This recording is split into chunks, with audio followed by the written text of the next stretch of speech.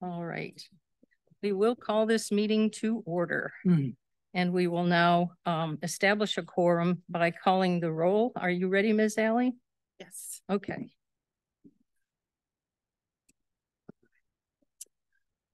Mr. Burkhart? Here. Mr. Carrington? Here. Mr. Shepherd? Here. Ms. Joseph? Here.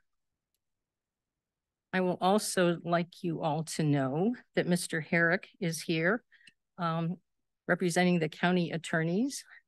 And we have Mr. Svoboda is here, the zoning administrator.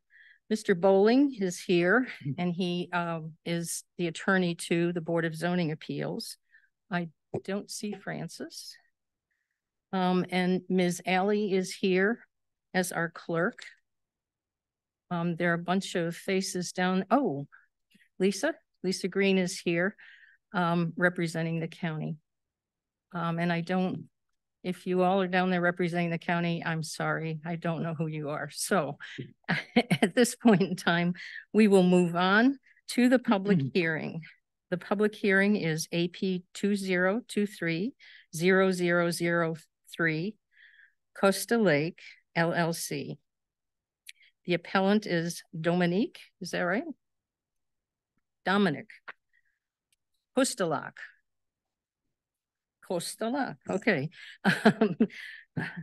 Property owner is Costa Lake LLC.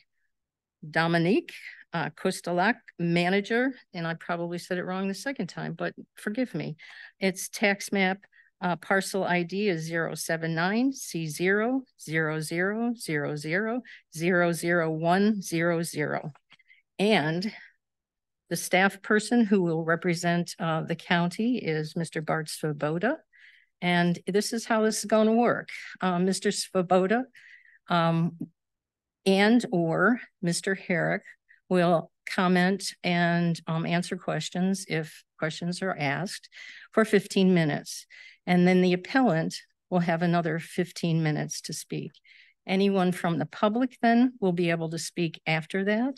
And then there is a 5-minute rebuttal for both the county and the appellant. Okay? Okay. Mr. Svoboda, would you please begin? Yes, ma'am. Thank you, Chair Joseph. My presentation should be brief as all the facts in the case are laid out in the staff report. Once I've finished, I will take any questions that you may have. As stated, this is appeal 2023001. It is regarding a notice of violation. Is NOV 2023109.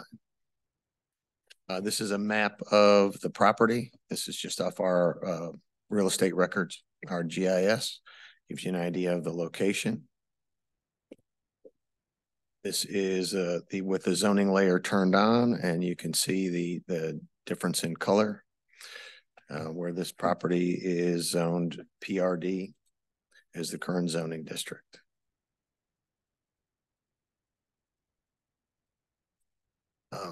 Under an appeal, what we're here to do is determine, and I know y'all have seen these slides before, but this is Virginia Code Section 15.22309. And we're here to determine whether or not the zoning administrator has applied the zoning ordinance correctly in this particular case.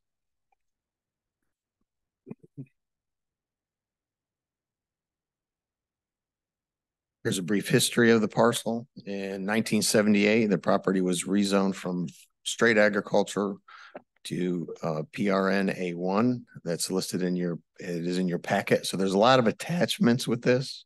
And what I'm trying not to do in my presentation is run through the gauntlet of those attachments. So there'll be some references. If you have questions about that, you can let me know. So attachment C is the rezoning letter. In 2014, the Virginia Land Company did place a perpetual open space easement on the parcel. Dr. Charles Hurt, which is Virginia Land Company, actually is the one that did the rezoning also. Let me break for a minute. There were 3 letters that were sent to you. I want to make sure that everybody got those. Okay. And that since the time the packet went out. So in the last few days, you guys received those.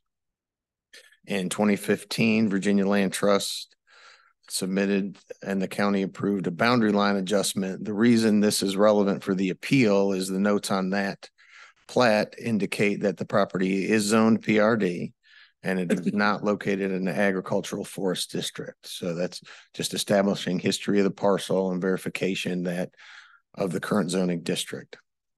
And that it is was known by the owner at the time. They had to sign the plat. In 2022, the Albemarle County Conservation Easement Authority holder, it's RA's easement, approved a harvest plan for this. The reason I bring this up is the property does have an easement over the top of it for conservation. It does comply with the comprehensive plan for a rural area. However, the zoning designation is PRD, and silviculture or timbering is not a permitted use in the PRD. So an easement, just like any other easement, can be more restrictive than the underlying zoning, but not less, meaning an easement can't grant permissions that the ordinance doesn't allow on a property. I'll briefly run through the appellant's arguments.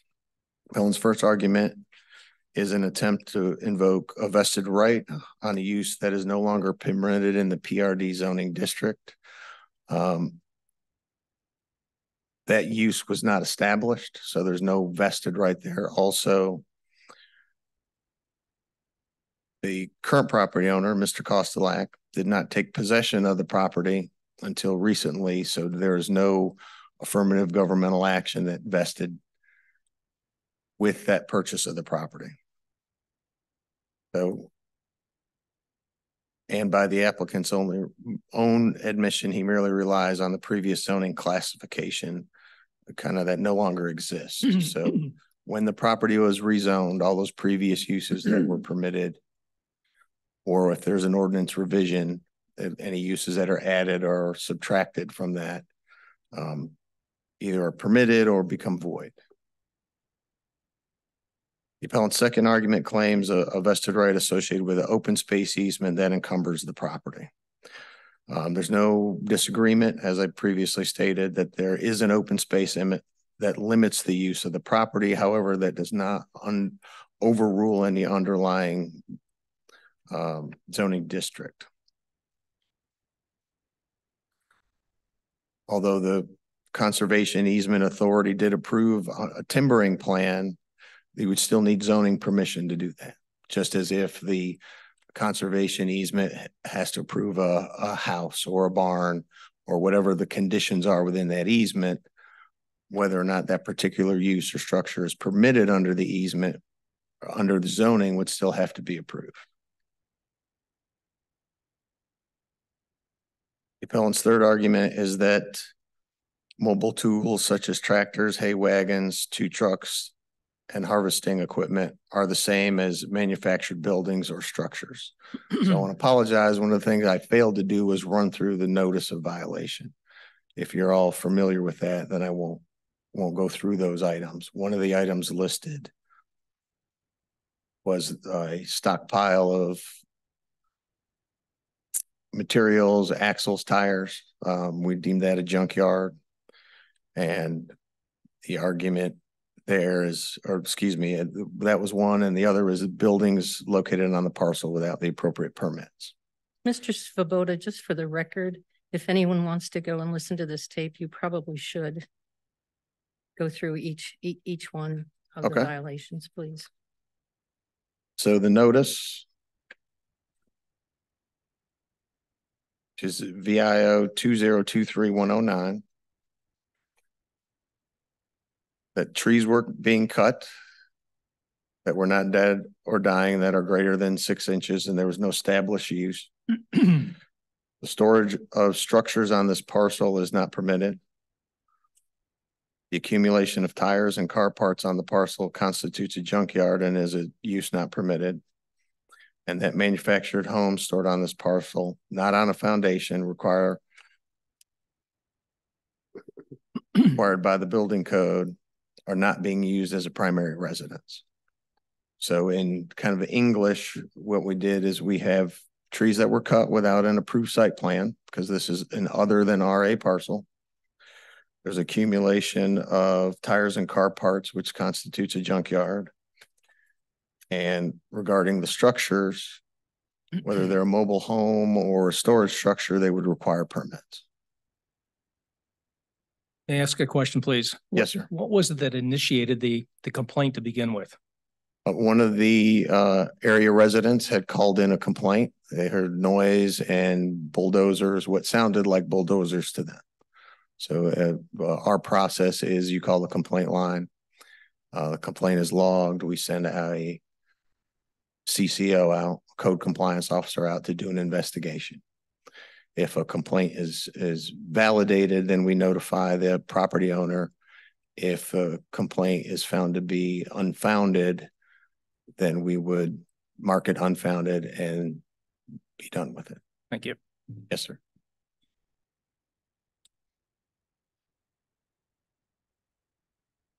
So mobile tools such as tractors, hay wagons, tow trucks, and harvesting equipment are the same as a manufactured building or structure. So the zoning administrator does disagree with that, and that a structure is a structure. Whether I have wheels on it or not, it is not a piece of equipment. So that particular, when we talk about the structures or buildings, those would require permits. It's not that they're not allowed to be there, it's that they would need the appropriate permits to be located on the property. Appellant's final argument is that the zoning administrator was erred in classifying tires and car parts as junk, and states that these items are required parts for the mobile agricultural devices. Again, the PRD zoning district does not permit agriculture. If the parts were for agriculture, that use is not permitted, so it wouldn't be allowed. So there's no accessory use related to that. Also, in one of the letters that came in, I believe on Friday or Saturday, it does talk about the parts that are located. So there's no dispute that those things are located on the property. And I believe in that particular, it was referenced that some repairs or different things would need to take place to have those things functioning again. So in that particular case, we then consider that junk or discarded material or material awaiting repair, which is similar to an inoperable vehicle. So in that particular case, again, the storage of parts is not a permitted use.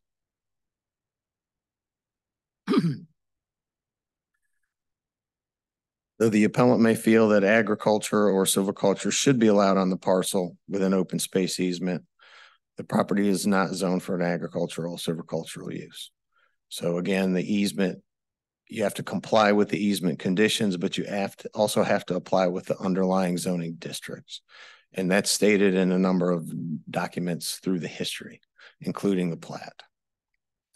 By the appellant's own admission and with photographic evidence, the cutting of trees has taken place. There are structures, tires, parts located on the property. The activity on the property at the time of the notice of violation was not a permitted use by right in the PRD zoning district. So the ability to have that use in the A1 zoning district, the applicant could seek a remedy of a rezoning and apply for rezoning, and that would allow for agriculture. Again, with the conservation easement, the comprehensive plan designates this area as rural. But as we know, the comprehensive plan does not rezone property. So I move that the Board of Zoning Appeals adopt the attachment decision, attachment M, affirming the zoning administrator's official determination. That concludes my report. Again, the packet is pretty thick, so if you have any questions, please let me know. Anyone have any questions for Mr. Svoboda at this time? I just have just one quick question. You're talking about putting a request in for maybe rezoning. Okay.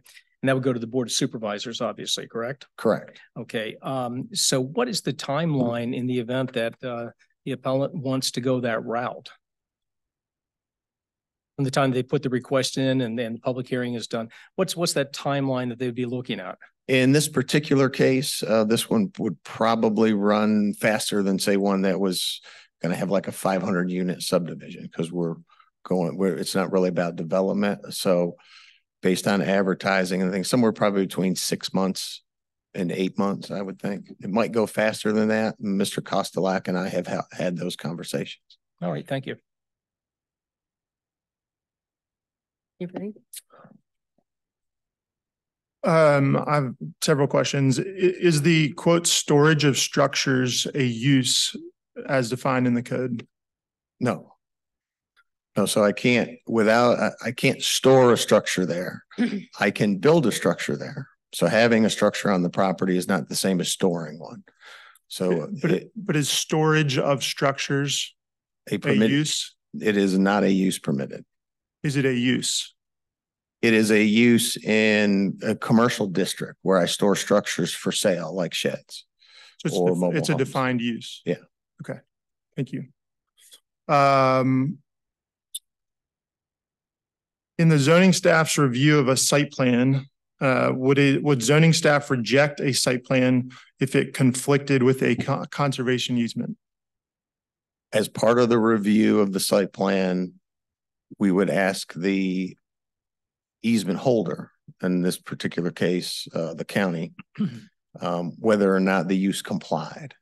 And if it didn't comply, as the easement holder, they would have to grant permission for that use over the property, and they would basically be part of the application. So without both the easement holder and the property owner's approval, we wouldn't be able to proceed forward. It'd be similar to if a deck, for instance, went into a service authority easement without permission from the easement holder for a deck to encroach or a use to be in that easement as part of the agreement, we would deny the zoning approval. Okay, thank you. And just to clarify, even if that easement holder was not the county, if it was VOF, for example, you would still check with the easement holder? Yes. Okay. Last question. Does the ownership change have any impact on a non-conforming use? So if a non-conforming use exists, it doesn't lapse for 2 years, but the ownership changes, would zoning staff issue a violation because that non-conforming use changed ownership? No, non-conforming uses do not expire on ownership change. Okay. That's all I have. Any other questions? No? Thank you. We good? Good. Okay. Now it is time. The appellant, Mr. Kostelak, would you like to present whatever information you may have to help us make this decision?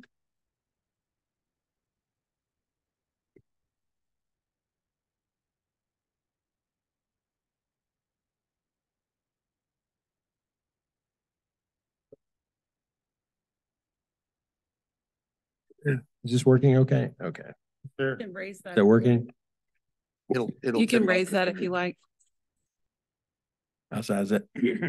Is that better? Yeah, hear me okay? Thanks.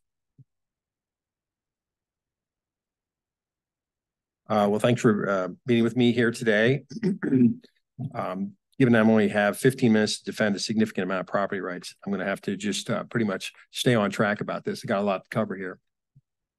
I ask you keep in mind these main points, and they're very salient.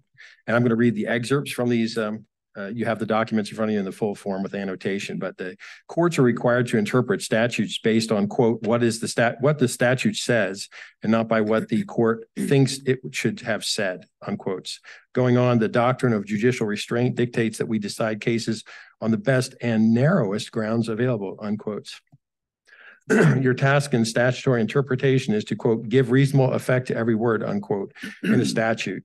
And we will not read a legislative enactment in a manner that renders any portion of that enactment useless, unquote. I have both, and I mean to emphasize that, both a right to continue agriculture as a non-conforming use and as a vested right on the subject property. When selling the zoning code to the citizens who lived for the hundreds, if not thousands, of the civilized years without one, the government here made a promise and codified it into law. They promised that the current use, whatever it was, would be grandfathered in, and that a landowner would need to take no action, seek no permit, nor application to continue on as usual. Documentation wasn't even required.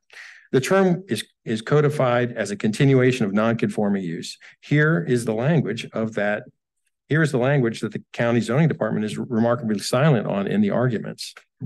Excuse me here. Non-conforming use means, and I'm excerpting this for the salient points, means a lawful principal use on a lot existing on the effective date of the zoning regulations applicable in the district in which the use is located. That does not comply with the applicable use regulations of that zoning district. Going on, Section 6.2, a non-conforming use may continue. And Section E, a change in ownership of the occupancy of a non-conforming use shall not affect the status of the non-conforming use. Going on, as regards to discontinuance.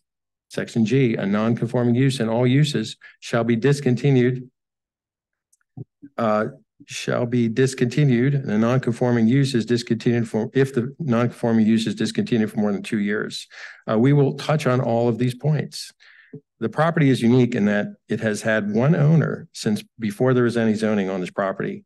Dr. Hurt bought this property in the early 1970s and has continuously maintained this silviculture crop. He submitted a letter which puts the matter in perspective, which I would like to read aloud, at least the excerpted parts. I, Dr. Charles Hurt, and it's attached in the back. I, Dr. Charles Hurt, have owned this property since the mid-1970s and recently sold to Mr. Kostelak or Kostelak LLC. The adjacent lake is even named after me, Hurt Lake. As regards to the family history of this parcel, I have never had a site plan approved for this property, but I have continuously managed the silviculture and agriculture assets that existed there. I have long incorporated silviculture into my properties beginning as far back as the mid-1950s, and I'm fully aware of the value of timber as a crop. On this parcel, I have stewarded these trees continuously for almost 60 years, paying taxes and maintaining access roads until the present day. Additionally, I carefully included the preservation of agriculture and silviculture in the conservation easement I created in 2014.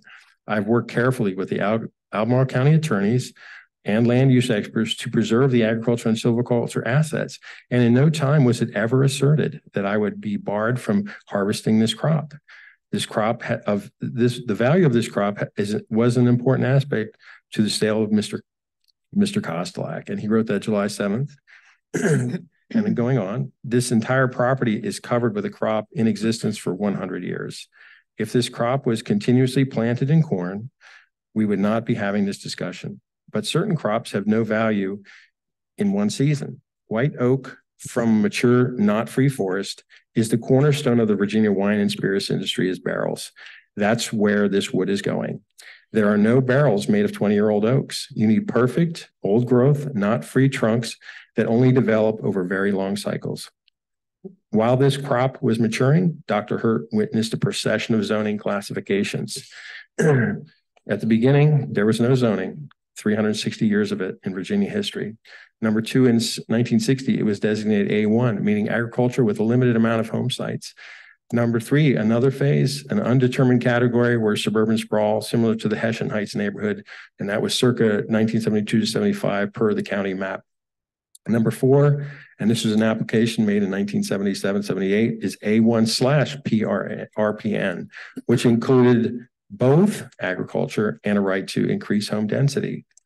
In somewhere around 1980, the county removed the agricultural from all PRN zone properties. Dr. Hurt never abandoned his agricultural use, either as a vested or non-conforming use, which he passed on to me in the sale. I'm continuing to maintain its non-conforming and vested agricultural status.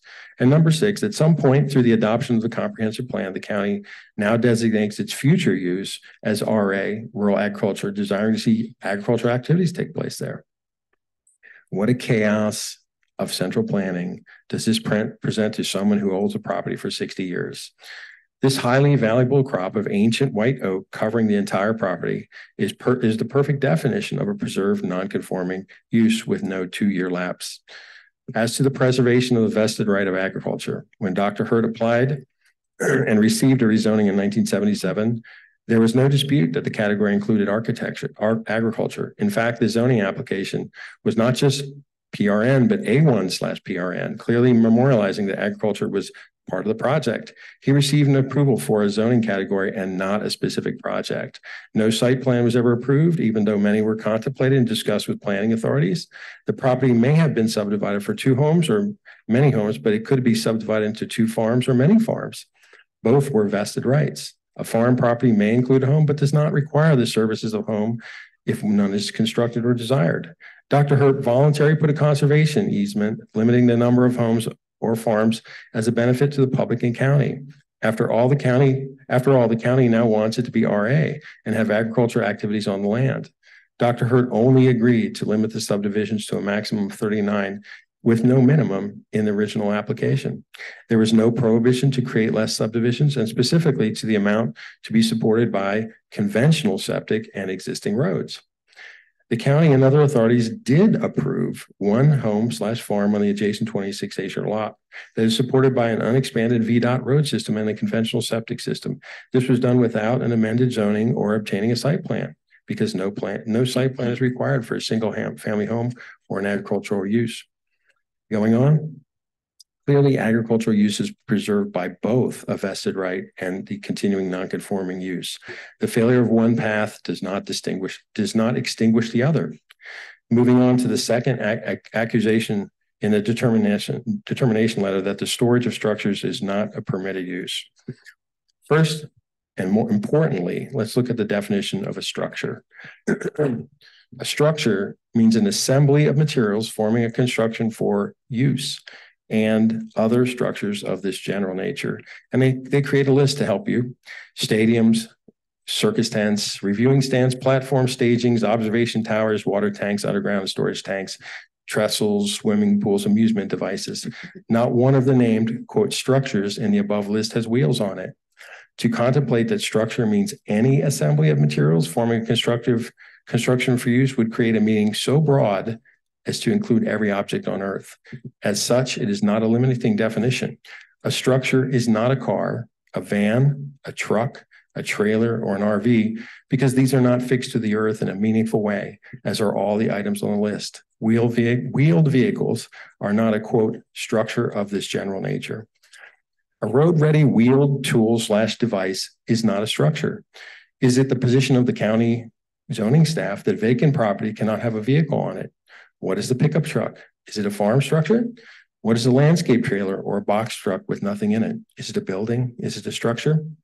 Additionally, if there's a failure to confirm agriculture as a preserved use, both the 1975 code and the 1980 code for PRRPN allow park and recreational facilities. We certainly have a lake and a beach and could assert a right to have a canoe, storage, or paddle transport vehicle on the property. Exactly nothing is currently in the wheeled personal property at present to define it. The above use holds as a right, notwithstanding any failure to preserve an agricultural use. Will we now debate that the lake is not a recreational facility with a 2-year lapse of a recreational canoe activity? That's absurd. Moving on to the accusation of a junkyard. Number 3, the accumulation of tires and car parts is in error. These new or used spare tires and axles are a required companion to these mobile carts or devices, as they are routinely required part replacements when being moved along the roadway. Such specialized parts are hard to find and must be immediately available when needed. Parts adjacent to the job at hand do not a junkyard make. Per the definition below, junk means any scrap, discarded, dismantled, or inoperable. And some of the citations are vehicles, furniture, construction equipment. Junk only refers to discarded, dismantled, inoperable vehicles, furniture, construction materials, etc., not the routine care of non-discarded, non-dismantled, fully operational vehicles, furniture, construction, etc. To construe junk as an item in the routine possession of maintenance and use is unconscionable. Here are some short excerpts from Witness Joe Page. I will testify that the items in question were highway certified and travel with all necessary brakes, lights, and licenses to the property. In moving these items, we did have a problem with tire blowouts and damaged axles, which we temporarily set aside on the property. To call this small handful of items set aside for the repair a junkyard is beyond disingenuous. As a fellow citizen within Albemarle County, I am very concerned that this kind of violation of privacy, ethics, common sense, and abuse of power is being perpetrated on another member of our community. And lastly, the fourth accusation is there is a manufactured home on the property. There is no manufactured home on the property. The county never examines the definition. I will certainly read it here. The term manufactured home means a structure designed to be used as a single-family dwelling with or without a permanent foundation and includes the plumbing, heating, air conditioning, and electrical systems contained in the structure. The zoning department has never identified, photographed, or otherwise determined any such item. None of those key inclusions are found in any of the wheeled property in question. To recap, number one, the property has a retained agricultural use by vesting or by non-conforming use. As such, cutting of trees are allowed by law. Number two, the storage of structures is an erroneous charge in that those undefined wheeled devices / properties are allowed through an agricultural use or separately as wheeled vehicles are simply not to be classified as a structure.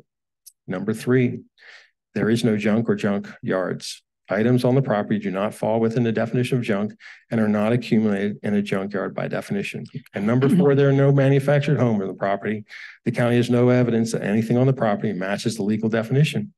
But stepping back for a moment, the BZA must consider all the laws in the zoning code, the county code, the Virginia code, and the Constitution.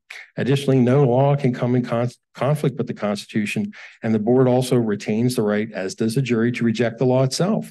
Below are some important understandings.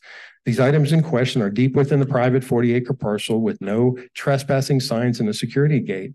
All pictures were taken in violation of the Fourth Amendment. The BZA must consider violations of law by the staff when hearing a case, inclusive of whether evidence was gathered through a violation of law. That came down recently per Judge Lisa Lorish, June 13th, 2003, in a similar BZA case. And she writes, in her opinion, in declining to follow the statutory requirements, the BZA committed a mistake of law and thereby abused its discretion. She goes on. Additionally, all zoning, and this you have to see it from a higher level, all zoning is an unconstitutional taking.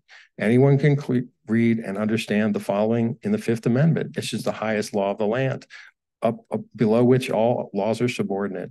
And I shall excerpt, no person shall be deprived of property without due process of law, nor shall private property be taken for public use without just compensation. Individuals on the BZA board can continue this theft or assert the right of any jury to reject the law itself. When good people remain silent, the tyrannical will continue to contort the law of the land, which asserts that all men are created equal. None has any more right to take a thing by force than another. No one can delegate a power they do not have. The Constitution binds the government against these violations of both articulated and unarticulated rights of the people as individuals, not as a group. As to articulated rights, let's reread the above words in the Constitution and hold them in your mind carefully.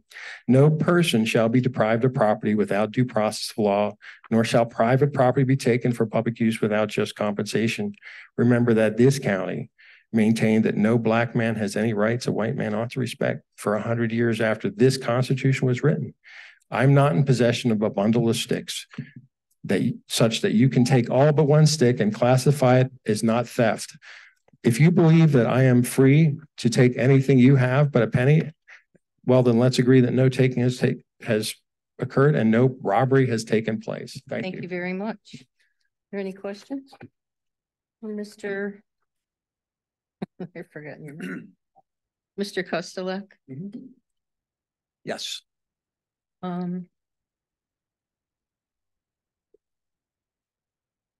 Thank you. Oh. We have no questions. Okay. Oh, you do have one? Okay. Mr.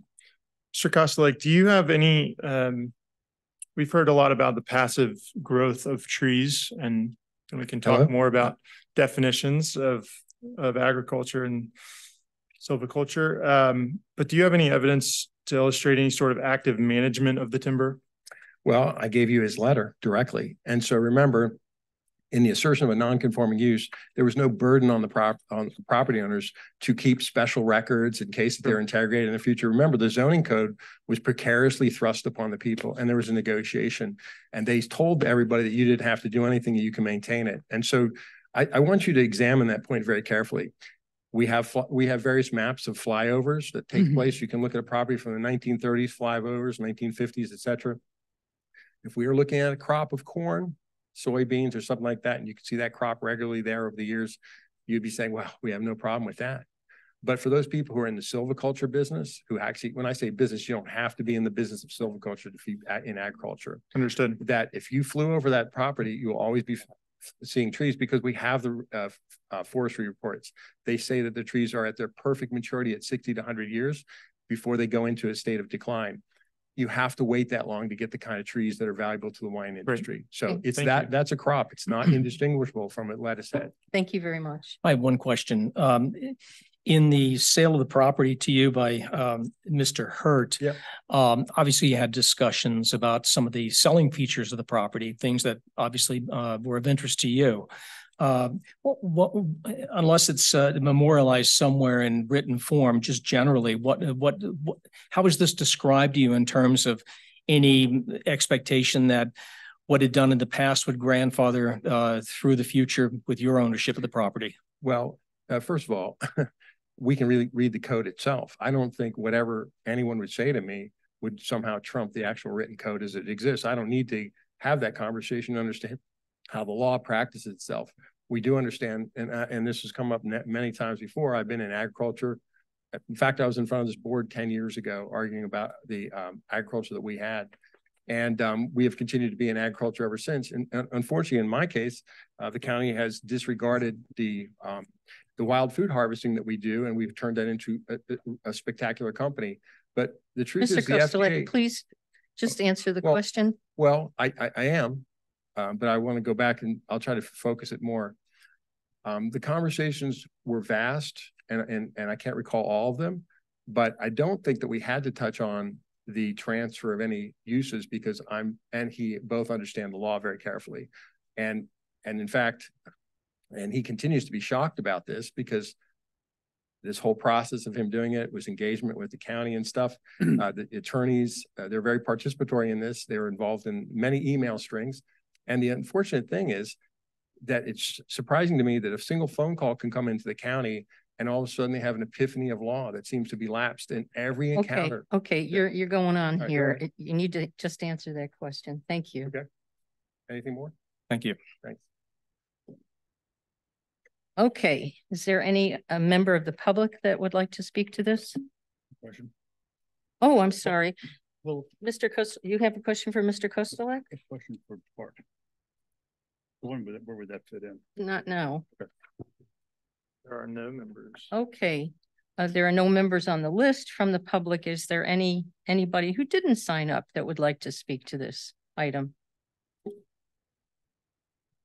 Okay, if not, we will bring it back for rebuttal time. Mr. Herrick, would you like to please let us know what you're thinking in 5 minutes?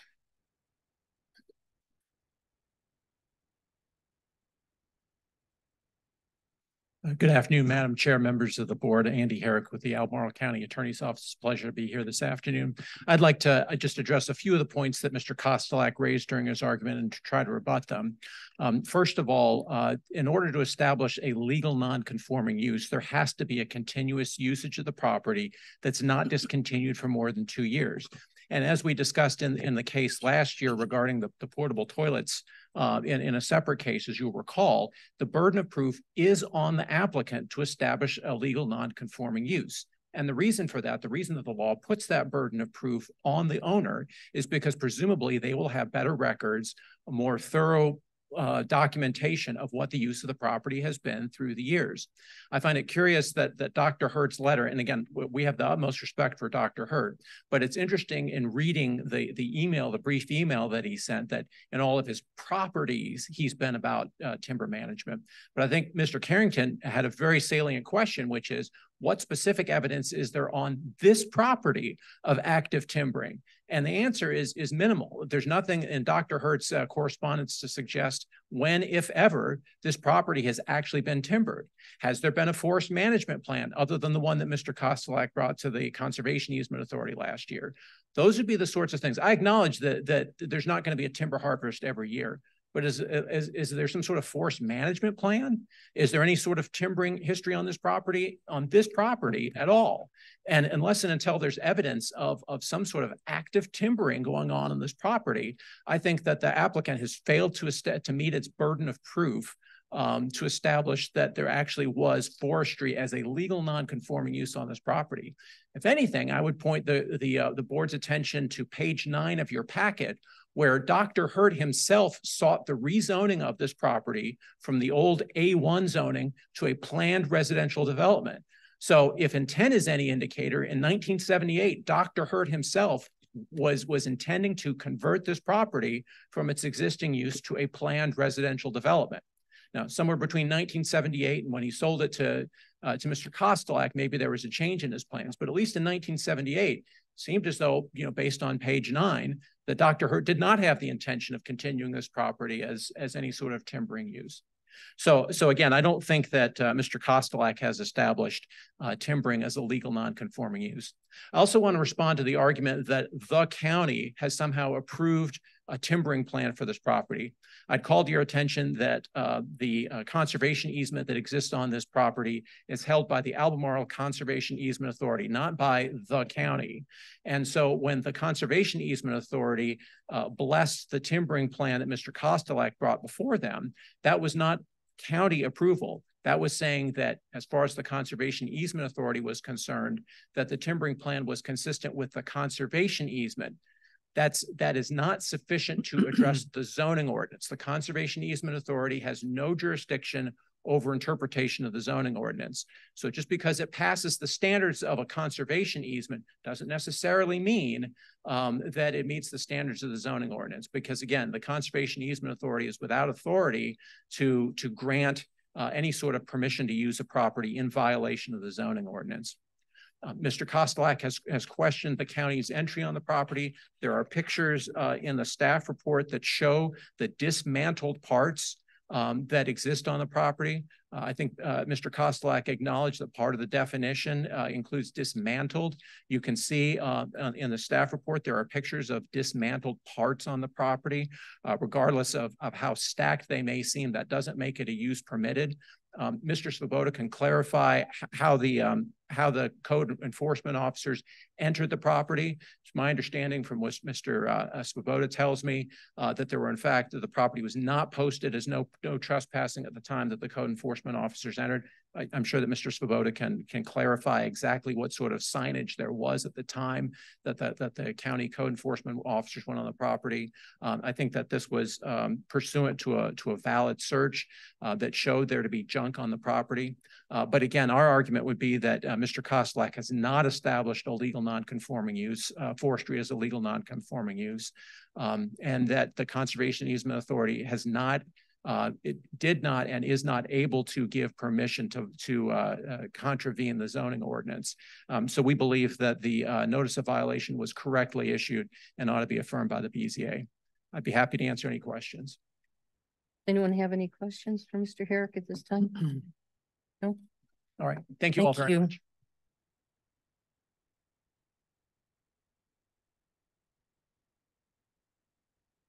I don't know if this is the right time to ask that. Let's have Mr. Kostelak. No, I am sorry. We're not rebutting the attorney, but Mr. Kostelak, it's time for Mr. Kostelak to give his 5 minutes of rebuttal. I'm not starting yet. I have to gather my thoughts here. I should take notes. Mr. Kostelak, if you would please speak into your mic. I'm sorry? Please speak into your mic. Okay. Well, the important, one of the most important salient points is there or is there not an agricultural crop there?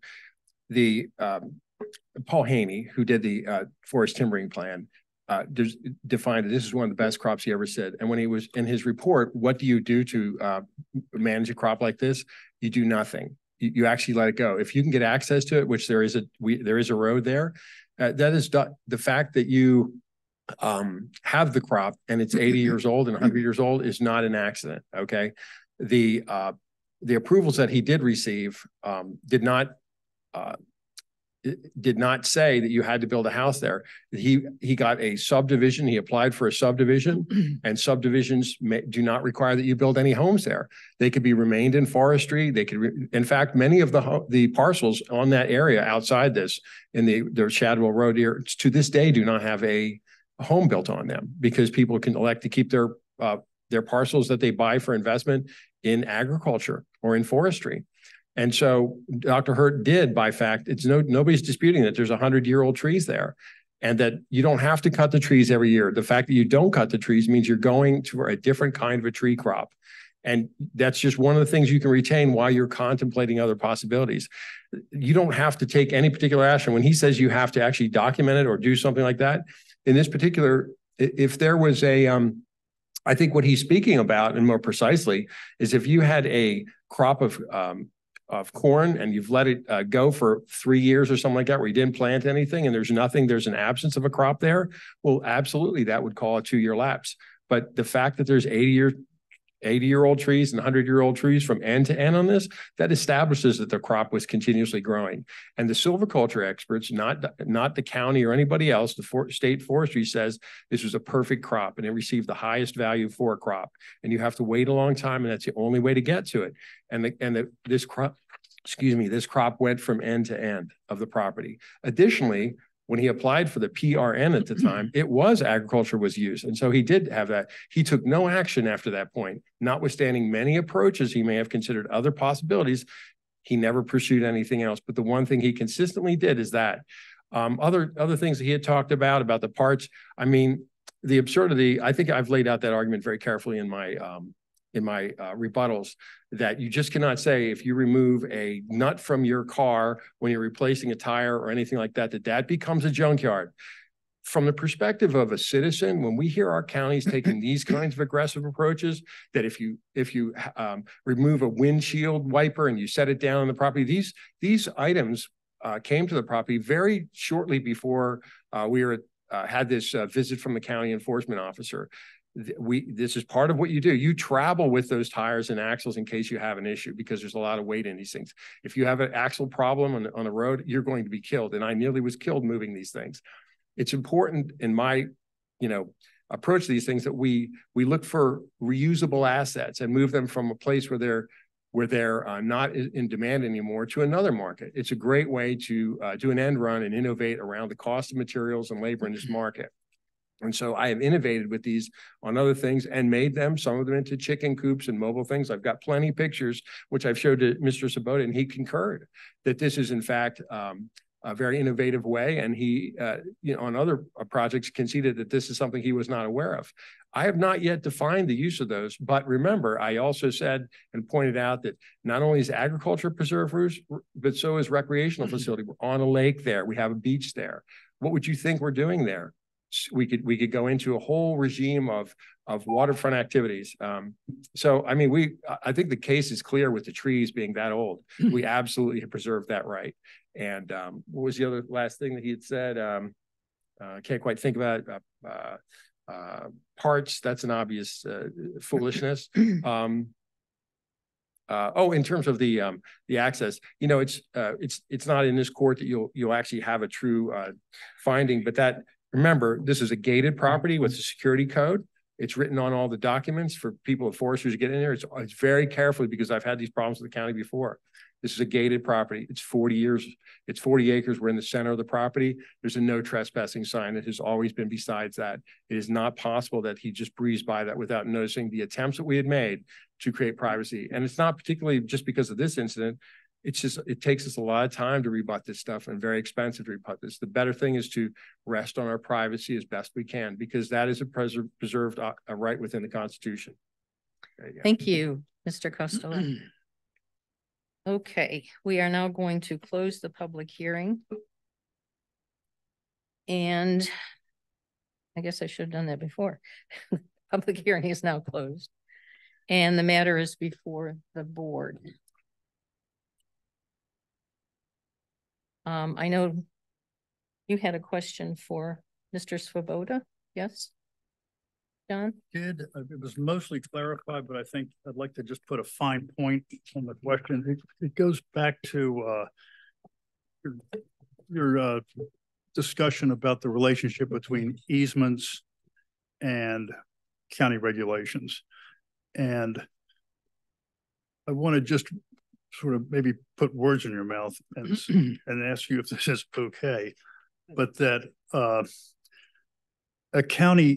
an easement cannot supersede a county regulation or zoning. In order to make a determination about this property, even though it has an easement on it, would not control the county's determination about how to proceed with it. My problem with it with your original comment, if I understood it right, you were saying that that the county would be required to consult with the easement holder and get an agreement from them before enforcing county codes.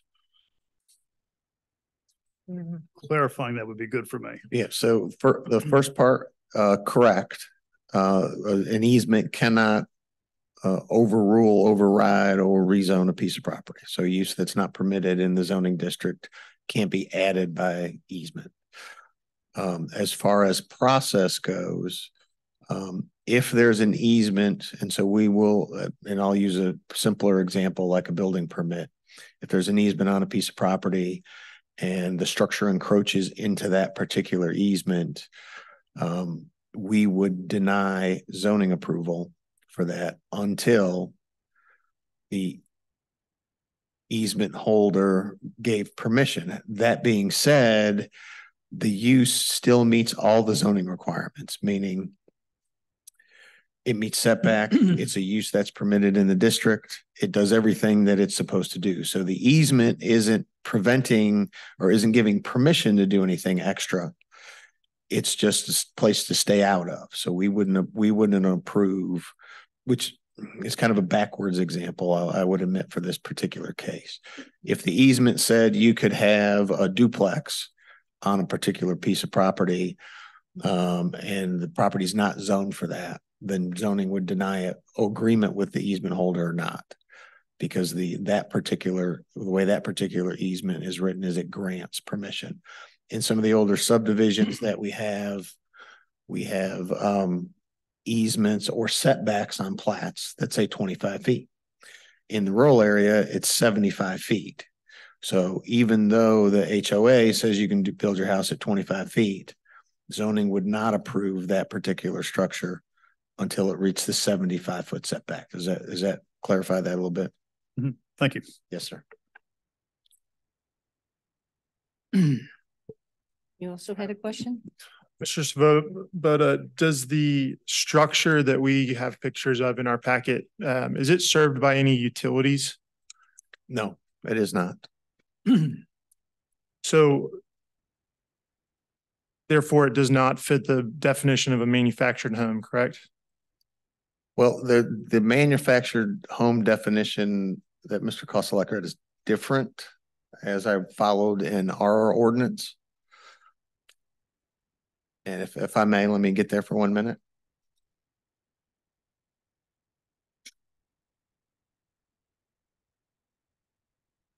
You have it. Yeah. You have it down at the bottom.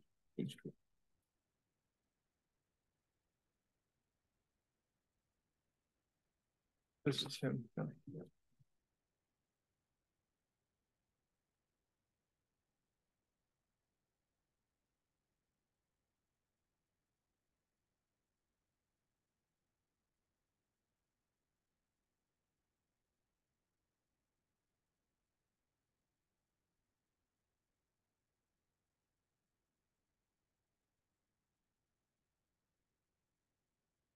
So in Article 3.1, excuse me, of the zoning ordinance, manufactured home, the term manufactured home means a structure subject to federal regulation, which is transportable in one or more sections, is 8 body feet or more in width, 40 body feet more in length and traveling, and is 320 or more square feet when erected on a site. There's some more that goes with that. Essentially the difference between, say, a mobile home and a modular home is the label. A modular home is built to the state standard and the Virginia statewide building code. A manufactured home is built to the HUD standard, which is a federal standard. And then there are manufactured structures or buildings, which are like mobile office trailers, mobile classrooms, different things like that. So the labeling on the specific structure is important. Any of those may or may not be permitted if there's a use that allows them. So any of those structures would require a permit on a parcel of land. But you stopped short of a section in the middle of that definition that says and includes plumbing, heating, air conditioning, and electrical systems contained in the structure. I'm curious as to whether you read a break in that definition that somehow separates the utilities from the definition of the structure. So within that definition, my understanding over the years has been is that's the installation of those components within the factory, not what it's hooked to on site. So the manufactured home is assembled in a factory under the HUD standard, and so it could have electric, plumbing, heating, air conditioning, whatever the federal code requires for that. So in some of the photos, it's hard to see. So there is wiring. There is a large, looks like panel box or breaker box that's on the floor of one of those, but it is not installed outside where it would have been.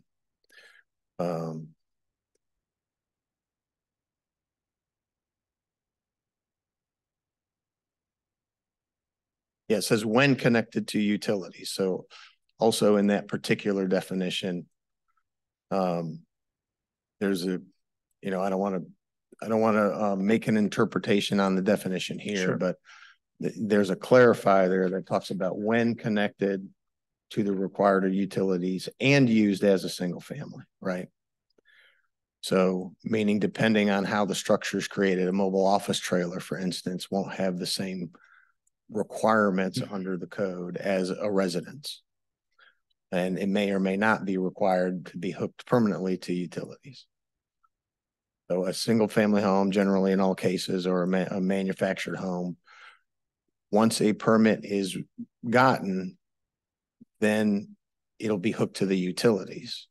So to say that the manufactured home, from my perspective, right, to say that a manufactured home, that the mobile home sitting on the lot at a mobile home dealer is not a mobile home until I hook it to power or a septic system or to a sewer system, I believe is incorrect. If you're following me with the definition. I think so. I just want to parse out one more thing because I think it's important. You referenced an office, a modular office structure. Is it your understanding that a modular office structure could be defined in the county ordinance as a manufactured home, even though there's language about it being designed to be used as a single family dwelling? No, it couldn't be defined as a manufactured. Okay. All good. Thank you. Mr. Shepherd, do you have questions? Just to add to that just a little bit and to be super clear, the things that we're talking about right now are the pictures on page 79. It looks like two long structures, buildings with the Mr. Shepherd, if you could speak into your mic. So we're referring to these pictures on page 79. Correct. Okay, with the like the faux stone ends. All right. And along that line too, just when we're talking about the items that are stored on the property, I don't see pictures here of the structures, but I'm getting the idea that there are trailers or carts or something to move logs or other things. I don't, picture's worth 1,000 words, so I'd appreciate just understanding what those things are. Do we have the inspector here who took the photos? Yes, he's present. Would you like to ask the inspector those questions, Mr. Shepherd? Yes. Whoever's, in a position to take it on. Yeah, and Mr. Kostelek may be able to correct me if I'm wrong. Come on up. The items that you're looking at in those photos is what he's referring to as the carts and equipment and things, correct? I believe that's correct. Well, the picture I'm looking at here is, I think, He's right here. oh, the pictures I'm looking at are just to get us on the same page. But I'm seeing about 13 tires and it looks like 3 axles. I'm looking at that in the picture. Could you put those into the, either separate those out or explain to me the relationship between those, or are there other things on the property that aren't pictured here that were considered the structures? Thank you, Ms. Green. Could you go ahead and tell us who you are, Mr. Inspector?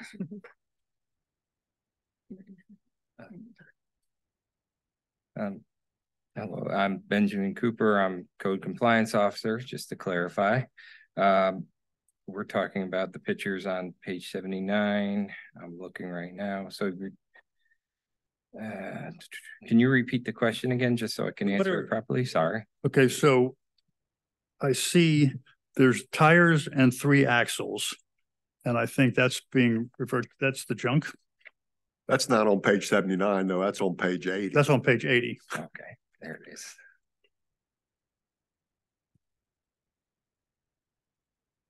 And you just want me to speak to as where they were in relation to the other things? No, just, sorry. John, I think your question is, was there anything else that you did not photograph that you could say had some sort of connection to logging, whether it's a trailer or something else? Or do these pictures show everything that you saw out there that day? Those were the every item that's in there was everything that I could visually see on the property near the roads that were cut in for the logging. Okay, so anything else that may be related to the logging enterprise? Not that I could see. It should be in the pictures. So what we see is what you saw. What you see is what I saw on the property. Okay. Yeah, and that was on the back end of where the trailers were.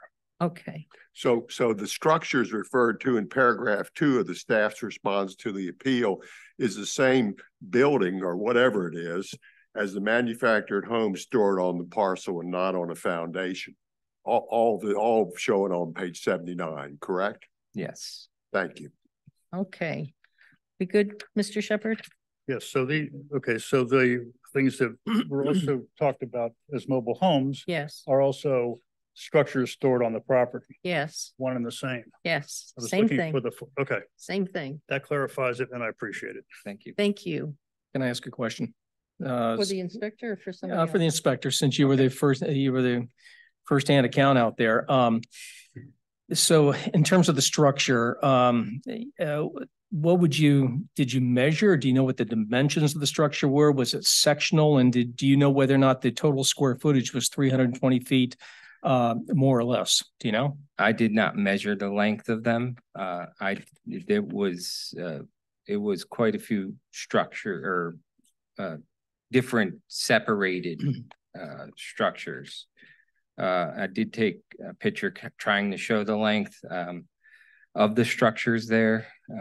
It's not just one structure. It's more than one, and they're stacked. And it looks like they're cut in the middle of them, in the middle of the structures. And I tried to take a picture to show that in there.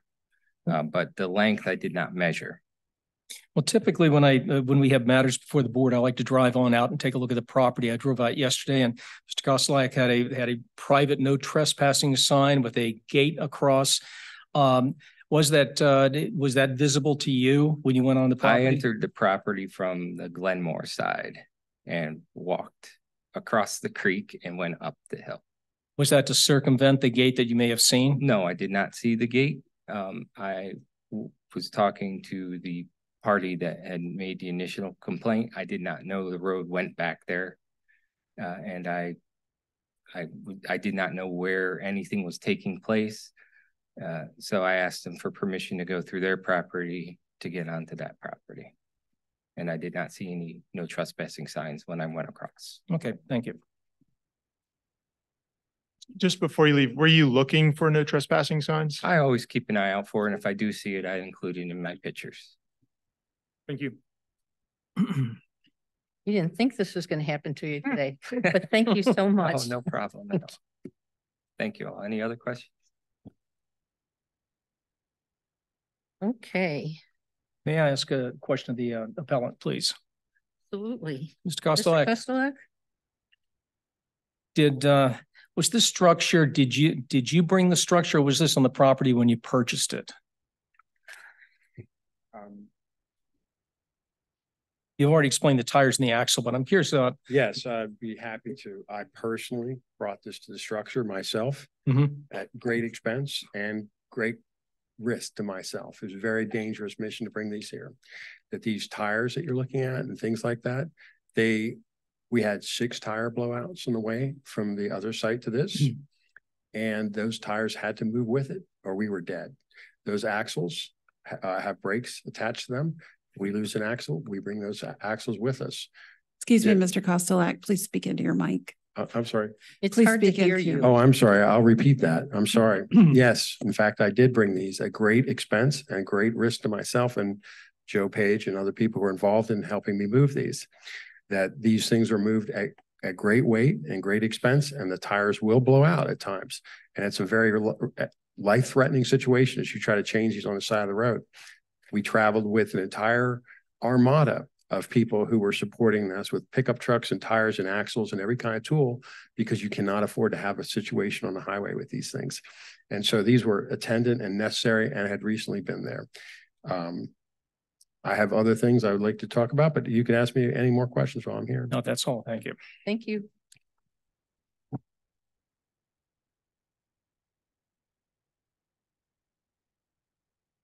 Okay. Mr. Shepherd, what are your thoughts? So this is bringing it back to the board. Let's talk into So that. we're now bringing it to the board now It's, and discuss. it is, yes, it has been that way, yes. I think regarding the forestry, my take on that is followed the staff report closely. Thought the staff report very thorough, comprehensive, and good. I think the key to this is the 1980 rezoning, where before the 1980 rezoning, although there was a lot of history with the parcel from no zoning to A1 zoning to PRN A1. Those in the past, there was forestry was permitted. In 1980, December 10th, 1980, that massive amendment of in fact, I think it was a replacement of the zoning ordinance with a new ordinance, which changed the PRN A1 to PRD. And PRD, the PRD zoning did not permit by right or by special permit agriculture, forestry, or silviculture. There's a part, section, just to catch the code citation on this, in the December 10th, 1980 ordinance 2.3, and I think this is in the report, it talks about if the new zoning ordinance was in conflict with an old ordinance, that the new ordinance, that the regulations in the new ordinance would take whatever was the most stringent or severe requirement or standard would prevail. I understand that at the time of the adoption of the December 10th, 1980 ordinance, that there was, it was extremely controversial and viewed by many as a gigantic land taking. Yes, it was. And viewed by people, and I think I could say that's an accurate assessment of that.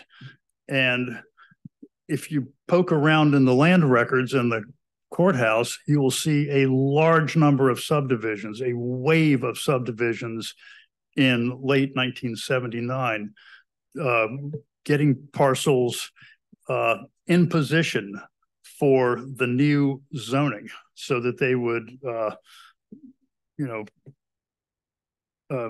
assert their rights in the property going forward.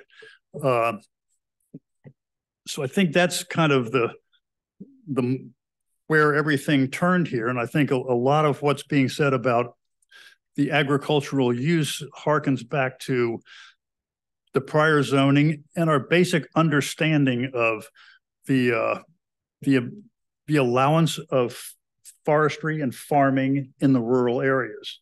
In December 10th, 1980, this is no longer a rural property, and cutting trees, I think, would be subject to tree cutting 4.3, which requires, there's a lot of, reasons why you can cut down a tree larger than 6 inches in diameter, but you'd need a zoning approval of that, or the approval of a site plan, or some other positive action on the part of the county. Just allowing the trees to continue, I don't think that's the right is vested. What could have been vested in the past, like all those subdividers right before December 10th, 1980, would have been to get an approved plan to do the forestry.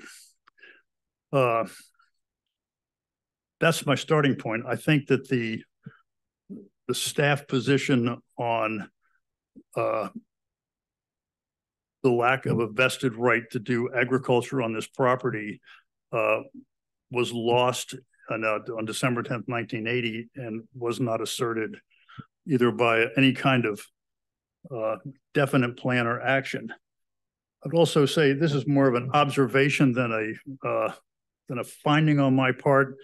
I think that Dr. Hurt and Mr. Koselak did their, as best they could and as they knew, did good due diligence on the purchase of the property with the conservation plan, and the fact that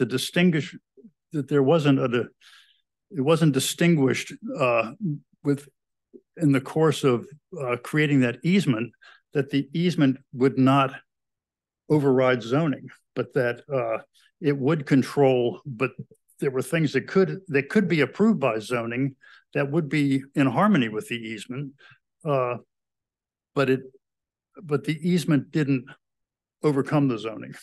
The zoning got lost in the shuffle with that, it seems like. That's an observation. I can't really speak any more to the easement. I'll leave it at that for now. I'm a little confused about some of the things having to do with the junk and the structure. I'm not rock solid in my thinking about that, but that's my starting point on the forestry issue. Thanks. I got a couple. Yeah, I've got a couple of thoughts on this. I guess I'm bothered by the fact that we have 4 violations and a determination that we're asked to vote on. You take a look at our actions that are presented to us. We can affirm the administrative determination. We can modify the administrative determination as follows, and that can be spelled out, or reserves the administrative determination reverses, excuse me, the administrative determination on the following grounds. Following up with what Mr. Shepard said, kind of reminds me of an indictment where you get 10 charges and you hope one sticks. When I was asking the code enforcement inspector about access to the property, the initial call was obviously bulldozers. We hear something, county, do they have a permit? Can you tell us what's going on? While access to property, according to what we just heard, has been by permission, the county has access now to the property. They take a look at what's going on, and oh, by the way, look at those tires and look at the structure, and before you know it, you start adding up additional violations. So I'm just wondering whether, and I guess legal counsel here can help to answer this, whether or not these 4 violations can be parsed out and acted on individually, or if we have to take it as the total package and vote it up, down, or make modifications as we see fit.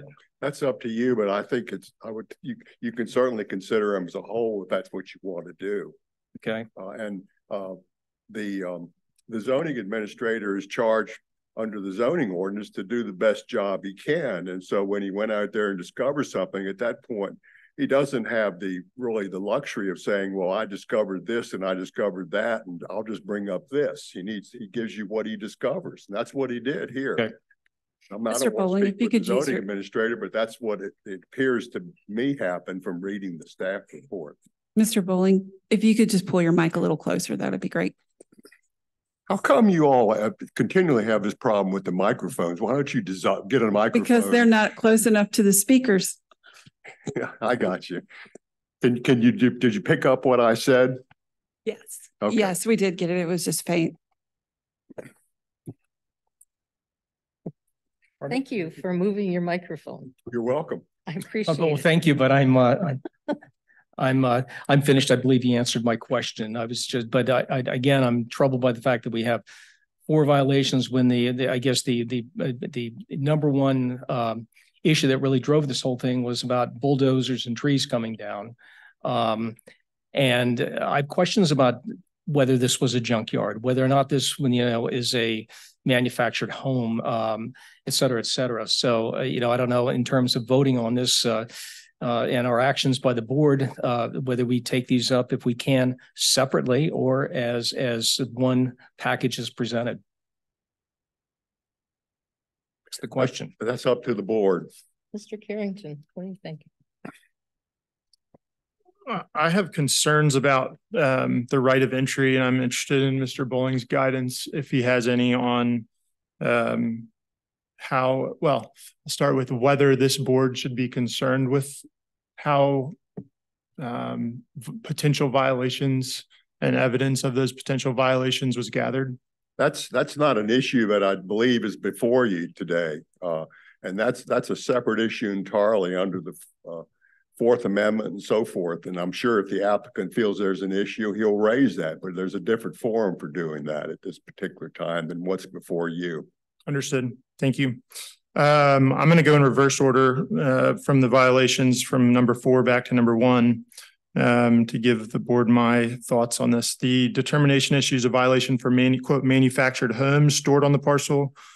I don't think, after examining the definition of a manufactured home, that the structure constitutes a manufactured home. So it would be my opinion that we modify that violation. If we are going to parse these out, as Mr. Burkhart suggested. The determination also issues a violation for a junkyard use, quote, junkyard. The definition of junk and junkyard leave a little bit of room for interpretation as to what constitutes, quote, discarded, or some of the other words. But I'm inclined to think that the photos do not illustrate a junkyard. I find that the materials are stacked neatly. They look like they could be stored for future use. And while that might be some sort of other violation, I don't think it's a junkyard or junk. Back to the second one, staff's determination says that storage of structures is not a permitted use. I still am having trouble finding the term storage of structures in the code. I find storage yard and I find structure, but I don't understand the use of a storage of structures use. So I'm maybe undecided on how we should parse that one out. And then to the first one, tree cutting, you know, with the vested non-conforming use, there's three elements of significant governmental act, incurring obligations or expenses. And then the part that is the crux of it for me is the diligent pursuit of a specific project. And I don't think that the natural passive growth of trees constitutes an agricultural activity. I mean, even the appellant's chosen definition conflicts, I think, which is, quote, the art and science of controlling the establishment, growth, composition, health, and quality of forests. It seems to me that silviculture is active, not passive. So since no use was diligently pursued and continued without a 2-year lapse, and the parcel is not zoned RA, I think the parcel is subject to the tree cutting provisions in section 4.3. Anything else? That's it. Okay. I'm going to start with 1. And I agree with what you've just said, Mr. Carrington. If anyone's driven down Berkmar, they have seen some lovely old growth, birches, or not birches, I'm not up north, beeches and oaks. And those are all in growth areas. Those are all in areas that are zoned, I don't know, R6, R15, whatever. And they do need a site plan to come down. But I think that using the argument that we've been hearing, we could say, well, we've been just keeping that open for silviculture. And maybe they're going to be able to use those, but I just don't believe, I think that I tend to agree with the county's attorney that if you had been able to, Mr. Kostelak, if you had been able to bring us documentation that showed from whatever place Dr. Hurt started this, that there was an idea that this would be used to grow these oak trees, to create oak barrels for the wine industry.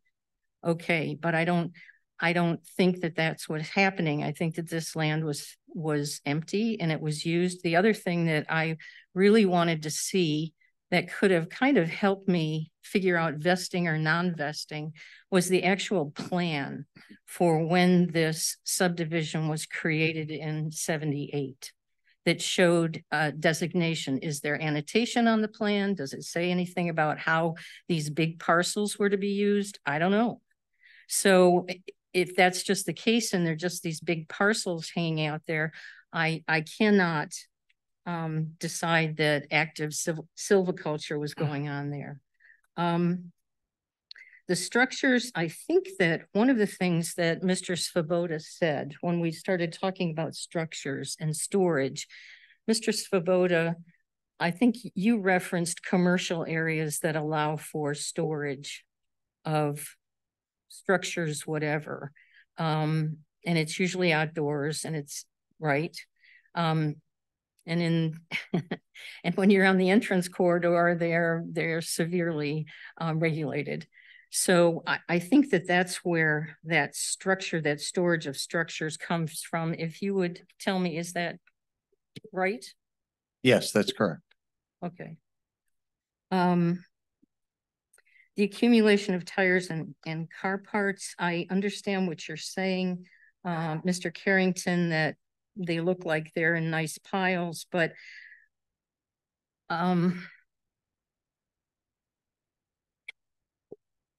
it's just sort of, to me, the beginning of something that could be happening. And I can consider it junk because the only thing that's been happening on this site is to cut down trees and to store stuff.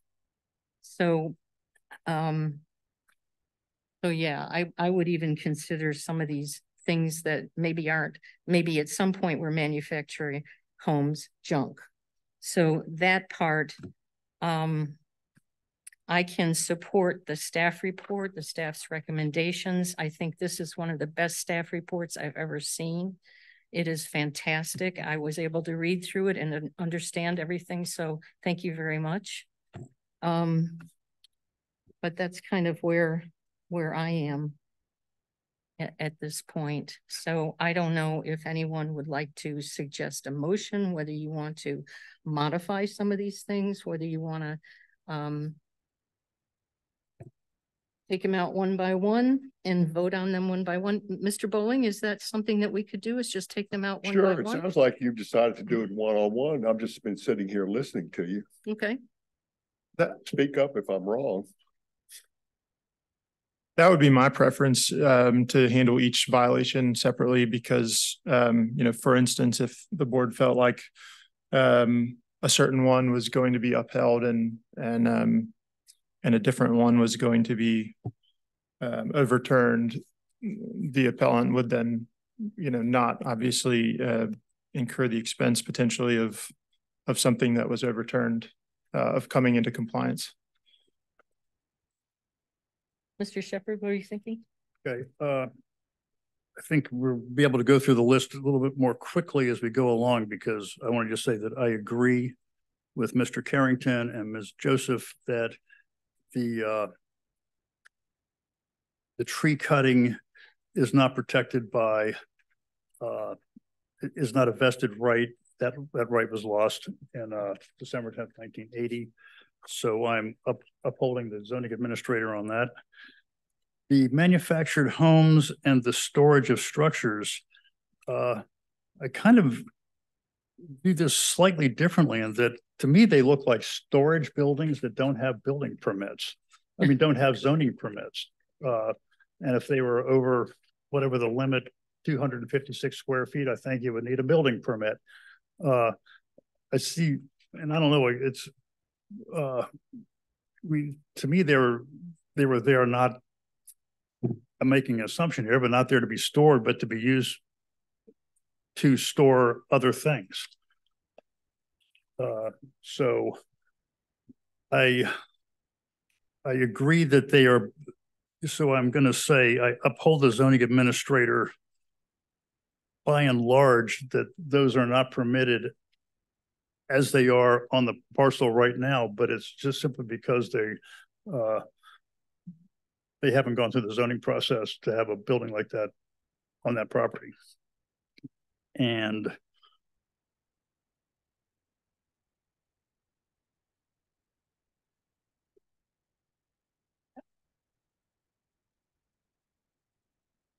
I'm in a quandary about calling those things junk.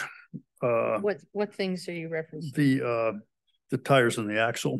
Okay. I think in that, I mean, following my logic, if those things were inside what I'm calling storage buildings, I would not think of them as junk. I would think of them as stuff. And the only thing that, and I hesitate to say this, an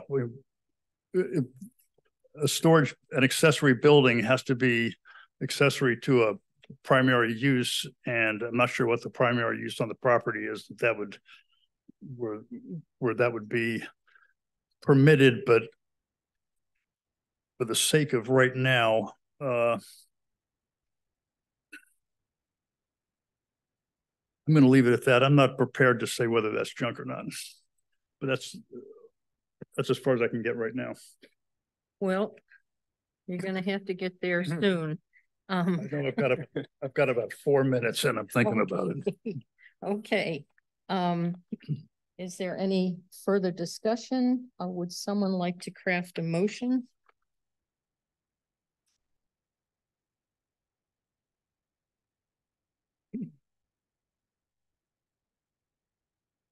Why don't you take them one at a time, Yeah, so that we can be clear what we're doing? Start with number one and then go down the list. I would, if I could make a proposal. That's right. I'll make a motion to start with the easy one. Okay. Easier, I think. Okay. I move to affirm the zoning administrator's determination, which is VIO 2023 109 dated March 3rd, 2023, and being appealed as AP 2023-03 Cossie Lake LLC. That trees that are not dead and greater than 6 inches in diameter are being cut on this parcel in violation of section 18.4.3 tree cutting. Okay. Is there any discussion on the motion? We need a second first.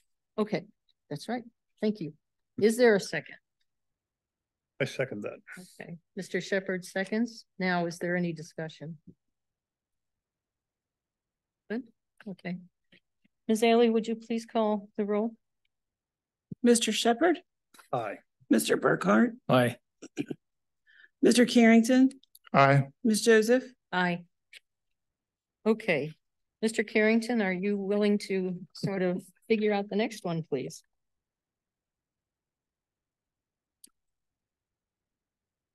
We can have more discussion, right, before this next motion? Absolutely. Because of the definition of structure, I want to let my fellow board members know my thinking. Because of the definition of structure, it includes something that requires permanent location on the ground or attachment to something having a permanent location on the ground. Everything out there, by my vantage, looks like it could be moved. And so I don't think it has a permanent location on the ground. And so I think it's not a structure. And the violation that was issued was for the storage of structures. So if we are, I still don't know what that use means. I haven't found a commercial district even that allows or disallows that as a use. There are not good definitions around those terms, but structure is defined. Storage is not. Storage of structures is not defined. So I think we have to fall back on the definition of a structure. And I don't think that what we see out there is a structure based on the definition in the ordinance. Okay. I find that argument persuasive. I mean, that not attached to the ground. Is that in the form of a motion, sir? Not yet. All right. We're still talking here. Should we Mr. take these in Burkhart? bite-sized Yeah, pieces? yeah. Mr. Burkhart, do you have anything you'd like to add to anything Mr. Carrington has said? No, I'm in complete concurrence with him. Okay. Yep. Okay, good. All now, right, I'll try it again. Let's make Unless this you want to motion. go in there. All right, I'll make a motion. I'm going to try and lump two of them together. I'm going to Okay. go for it. Okay. I move to reverse the zoning administrator's determination VIO 2023-109 dated March 3rd, 2023, being appealed as AP 2023-03 Cossie Lake. 2 and 4. On violations number 2 and 4, because of the definitions included in the ordinance of structure and manufactured home. Is there a second? I'll second. Okay. Is there any discussion? No? Okay. Ms. Ailey, would you please call the roll?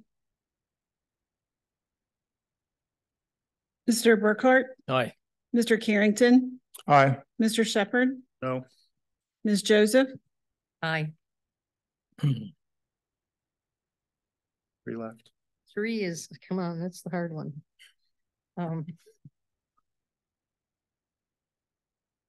So you have to have a majority of the board to go against the zoning administrator, and you have a majority of the board. So Right. number 3 is reversed. Well, I think we just haven't gotten there yet, correct? Well, Right, number we Not did 2 number and 3, 4. it's number Sorry. 2 and 4 is reversed. I misspoke. That's right. 3, So we're yeah. on 3, Yeah. dealing with tires and car parts. Can I take the opportunity to read the definitions of junk and junkyard? Absolutely. Junkyard means any land or structure used for the abandonment, baling, collection, dismantling, maintenance, recycling, sale, salvaging, storage, or wreckage of junk.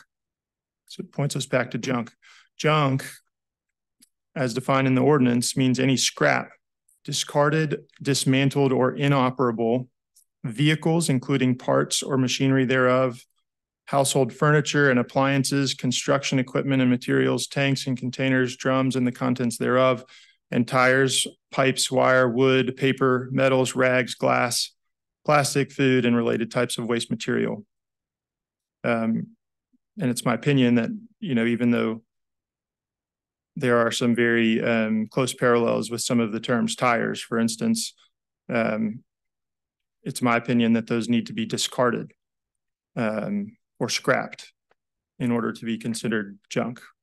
Of course, if one of us was storing a tire on our parcel, it may not be junk. Could be junk, doesn't have to be junk, in my opinion. 13 either. It may not be 13 tires fair. either. No, that's right. Anyway, okay. Any discussion on the definition? Not on the definition. On the concept? Just the concept in general. I guess the explanation provided by the appellant was straightforward, but I'm now, as Mr. Carrington reads the definition, I'm just wondering whether those tires stacked had actually been flat tires or there had been damages to those axles, and those are what were taken off to be replaced by something else. I guess that's my confusion with this right now. Mr. Shepherd?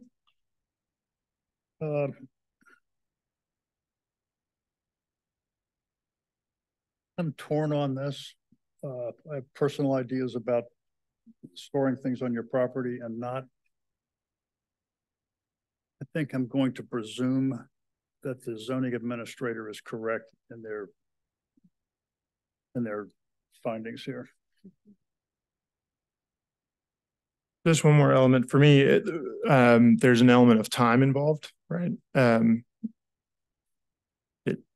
It's not in the definition, and so it's unwieldy. But to me, I think all of us would agree that if something sits there for 1 minute, it's probably not junk, and then at some point it crosses the threshold maybe to being junk. We don't have the luxury of understanding how long those axles and tires and other things have been sitting there. So that is another thing that gives me a little bit of concern as we label it junk. Okay. Are you up for creating another motion? Let somebody else take this Oh, one. come on, you're doing such a wonderful job.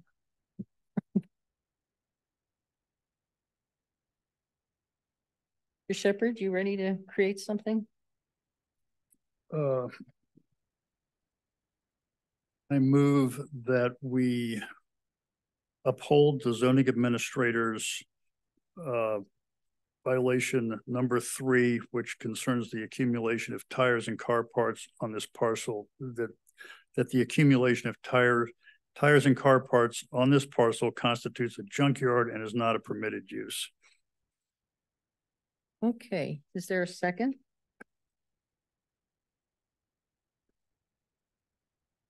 I will second. Okay, is there any discussion? Okay, Ms. Mr. Carrington? Hold on, Mr. Shepherd, do you want to say anything more? I didn't know if you were starting a discussion. Okay. We're going to call the roll? Just did. Yeah, I'm sorry. I didn't mean to interrupt. Are we ready? There's a little bit of a false start. I'm sorry. Sorry about that. Mr. Carrington? No. Mr. Burkhart? Yes. Mr. Shepherd? Yes. Ms. Joseph? Yes. Okay.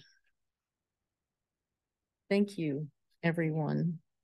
I expect that at some point in time, Mr. Kostelak, very soon you'll be getting a letter that explains exactly what happened here today. And I hope that if you don't understand, please call Mr. Svoboda and he'll let you know what's going on. And you also know that if you disagree with anything that we've said here and you would like to appeal this decision, that you have the right to appeal this to the circuit court. Okay. You had the time limit in for the appeal. I think it's 30 days, I believe. Is that correct, Mr. Bowling? It is 30 days. So thank you. Thank you for everyone showing up. If I had known we were going to be filmed, I would have, dressed better. But anyway, thank you. I also say I hope some of these the three Mr. Shepherd. items in Can't hear you. the three items in the violation that involve the items on the property. I hope you can work through to some sort of satisfactory solution to all of that with the zoning staff. That might be hope that doesn't sound disingenuous for me to say that, but I do hope that I mean, I think hope might have more opportunities to sort of cure those problems than the larger question about the forestry. And I really want to thank code compliance staff for showing up. I really appreciate it because these questions were important for you to answer. And we do support what you're doing, and we do understand when you go on the site, you're not making any determinations about anybody personally or anything else. You're just taking pictures of what's out there. So thank you. Okay, we're on to our next item, which is approval of the minutes. Does anyone have any comments? I think I do, but I can't find them yet.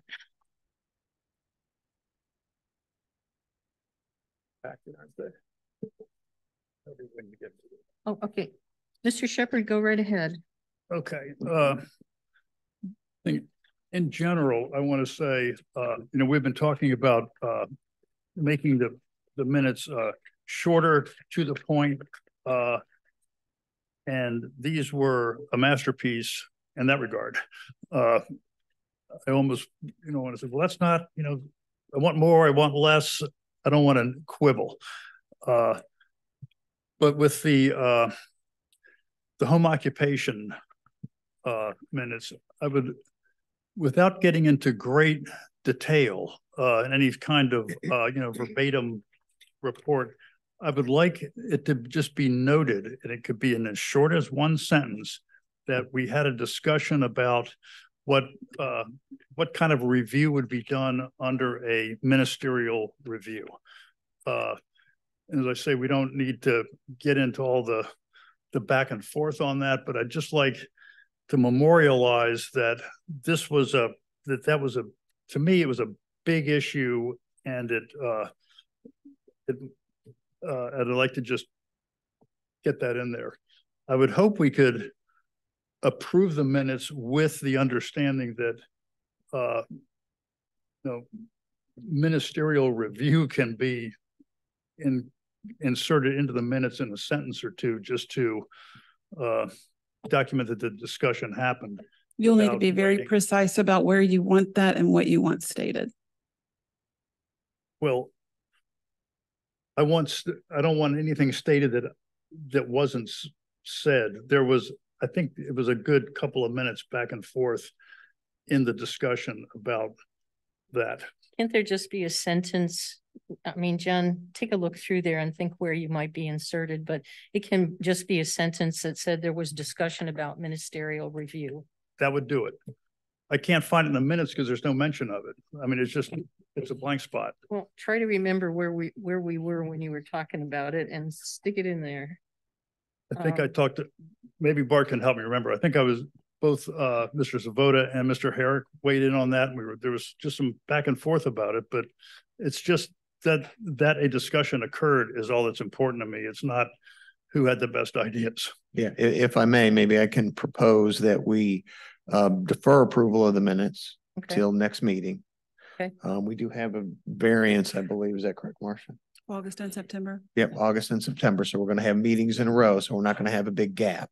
Excellent. Okay. So I'm not suggesting we wait till say December to approve these. That will give us an opportunity from the staff level to go back, identify in the recording. We'll do our best to identify in the recording where that took place and come up with a summary to be inserted in the minutes for y'all to look at the next Right. meeting. I appreciate that. And it can really be brief, but just limited to that extent. Yes, sir. Understood. Thank you. Does anyone else have any? Okay, I have just a couple little tiny little things here. Page 2, line 4. And it says made an error and caused the following harms. And then there's no list of what the following harms are. I don't quite know what was going on there. Page 2, line 19, and selling guns was in 3 to 6 miles of 2 elementary, schools, I think. Schools. So that's all I found. And yeah, these were lovely. I didn't have to spend 4 hours. It was a wonderful thing. So I think that she's getting the essence, which is really hard to do if you're not here. So I appreciate that. So do we have to vote if we're going to defer these minutes, or do you know, Miss Haley?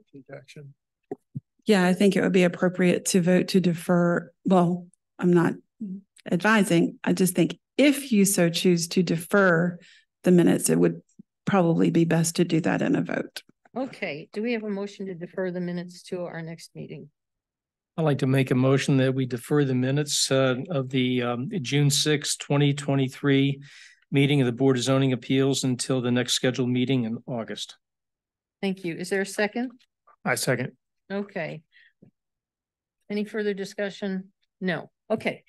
Ms. Alley, would you please call the roll? Mr. Burkhart, Yes. Mr. Shepherd, Yes. Mr. Carrington, Yes. Ms. Joseph. Yes. Okay. The next item on the agenda is old business. And one thing I'd like to bring up. Pardon? What? Okay. What? You're doing the second set of minutes? I'm sorry. Well, they're all in They're one the same. place. They're all the same. Oh, okay. Okay. Sorry, guys. The next is old business, and we've been talking about motions and creating motions that are well, actually the motions that give us the most difficulty are the appeals if we are deciding against supporting the zoning administrator.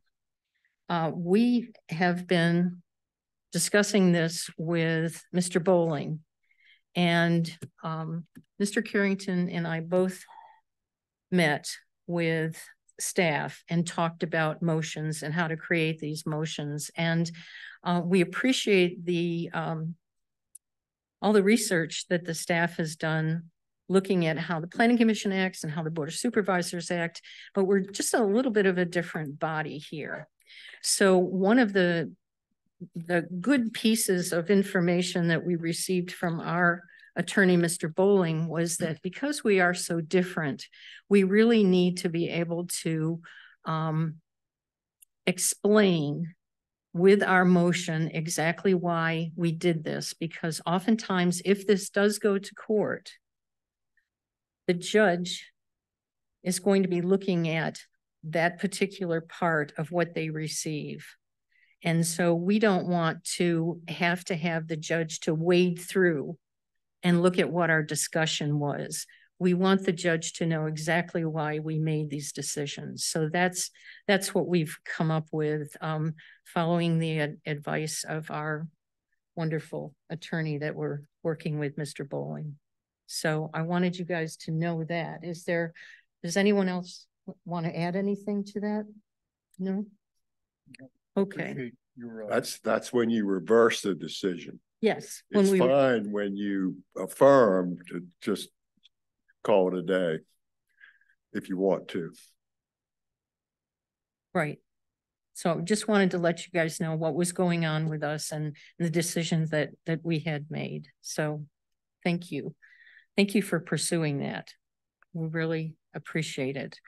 On the new business is, I would like to have a really short discussion with the board because we got to be out of here at 4, right? Is that right? Yeah, we are scheduled in front of the PC today, Okie doke. which is unusual. All right. So one of the things that I would like us to pursue is asking the court if they would choose a couple of alternates for us. And that is allowed by the Code of Virginia, allows us to request the circuit court to appoint alternates. And the more I think about this, the more I like the idea because BZA always has really old people like me sitting on it. And it'd be really nice if we had some alternates who are like young people. And at that point, they could come up, because then when the old people retired, then you could get these people who actually had some experience move up from being an alternate to an actual board member. So if you guys agree with me that you want to do something like this, we can ask staff to do a little bit of research and find out how it might be done. If you don't want to do it, that's fine. I just thought that we're getting to the point where I don't like tie votes. And I think it really does a disservice to the applicant, to staff, because it's sort of like, well, we really didn't make a decision. So anyway, Mr. Shepherd. Question, would this be for just individual absences? Or like I remember Mr. Reinhardt would be out of town for months at a time. And an alternate for him during that period would have been great. And we've had absences in the last couple of months. Last month in particular was significant. And an alternate on that particular case would have been helpful to avoid the tie vote. So is this for individual meetings or a defined period of time, or? No, it's an alternate. It's like, if you're not here, somebody will sit in for you. That's the way I understand it. For one meeting at a time. Okay, that's what I wanted to make sure of. Yep. And so let me get this straight, that the agenda packet would then be shared with obviously the alternate, because they would have to be well-versed coming in to be able to make a decision on behalf of the person who had in advance said, I won't be at this meeting for X, Y, and Z reasons, right? And so would there be a pecking order in terms of, we've got a list of people, we could just go down the list and give everybody an opportunity to sit in as an alternate? That sounds like a great idea, because then you'd give everybody experience. Sure. Yeah. Actually, that could become part of our policy, whatever we call it. On a rotating, yeah. Yeah. Rotating invite. Right. Yeah. Because invariably some of them are going to be unable to attend when they're asked to serve as an alternate. I would vote I would request a shorter list, of 2 or 3, not 10. Yeah. Oh, we can't do 10. We can only do 3. Okay, we can only do 3. So, yeah, I mean, even 1, I think, would accomplish the vast majority of good that we're hoping it would. So I would like to propose this as a motion that we just pursue this. Yes. Yes. Okay. Would you like to? The idea. I move that we request that staff. Is that what? And we'll work with Mr. Bowling on this too, I assume. Yes. Well, I think you want to make sure staff is on board and also check in with the Board of Supervisors to make sure that they throw in their 2 cents worth. I think it. But ultimately, it looks like, and just parsing the statute pretty quickly as you spoke, it looks like that the court can appoint up to 3 alternate members of the BZA who fill in as pinch hitters when one of the regular members knows they're going to be absent and so notifies the chairman within, 24 hours of the meeting? It is 24 hours. So, and which is the other thing, if any of you are not going to be available, tell me. I know people have been telling Ms. Alley, but really the code says to tell me. And if I know, then I can call the rest of you and make sure that we have a quorum. Okay. Right.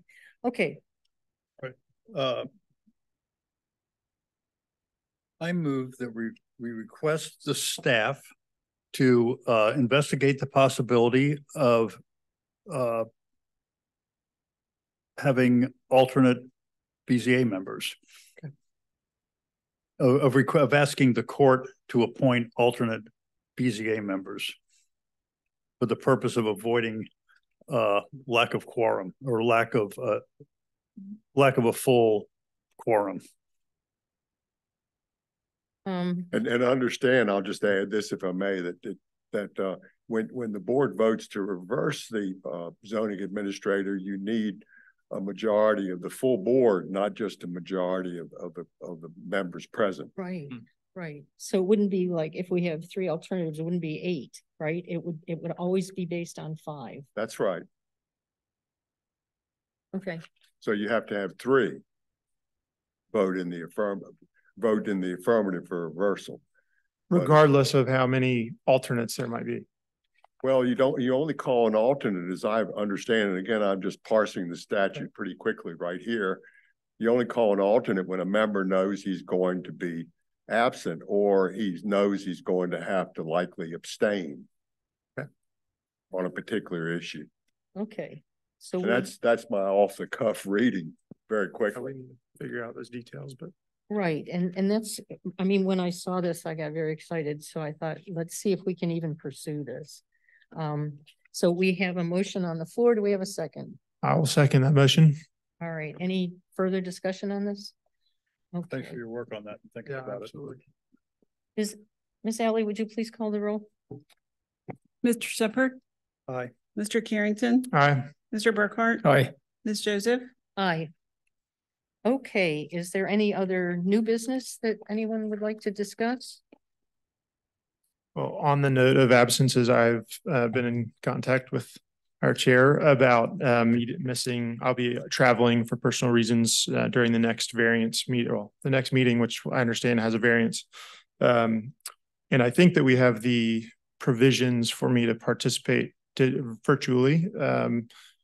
And if that's desired, I'd be happy to do that. And if not, if the variance is such that it's more complicated for me to join, and there still can be a quorum without me, then I'm happy to abstain if it complicates it more than it helps. I will speak for myself, but I think the other board members would agree as your input is always important and welcome. And I mean, you really do help us craft these things. So thank you. So I will ask maybe that we can have that on our radar collectively to try and figure out how to do that. I don't know that at this moment, how to participate virtually. I'll get in touch with the IT and we'll make that happen. Great. Thank you. Thank you, Mr. Carrington. Is there anything else? If not, is there a motion to adjourn? I'll make that a motion to adjourn the meeting of July 11th, 2023. Second? I second that. All right. All those in favor, say aye. Aye. Aye. Aye. No one is opposed. Okay. It's not a split decision. No, it's no, we'd How have long to do we see. have to stay here? Split decision.